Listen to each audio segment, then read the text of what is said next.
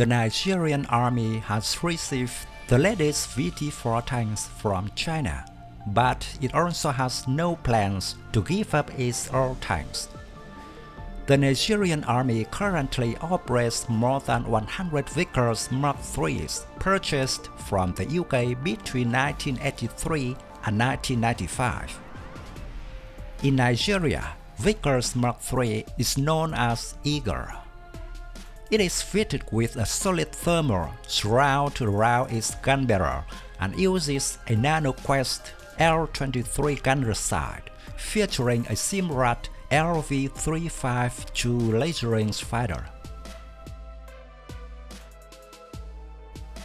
The Vickers main battle tank Mark III is a main battle tank by Vickers, a development of the Vickers MBT, and introduced in 1975 for the export market.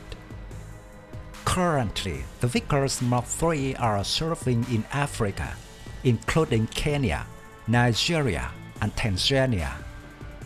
Although an outdated design, but the Vickers has shown that it is readily adaptable to various upgrades to keep it relevant in the battlefield. The Vickers still fights on steel this day, even though it was developed in the 1960s. This is largely due to the flexible designs and the ingenuity of the users. With further upgrades, this tank can still pose a serious threat to the enemy tank fleet. Layout of the Vickers Mark III tank is similar to the Mark I, but it has a new turret, offering better protection. Maximum protection is over the frontal arc of 60 degrees of the welded hull and 45 degrees on the cast turret. Elsewhere, protection is provided against near-burst medium artillery. Protection against mines is by means of additional floor patch blades. Vickers weighs about 40 tons, length is 9.78 meters with gun, width is 3.24 meters, and height is 2.44 meters. The crew of 4 includes commander, gunner, loader, and driver. The idea was initially to mount the heavier British 120mm L11 gun on the Vickers tank, but this was abandoned because the 105mm L7 series rifle gun was becoming the NATO standard.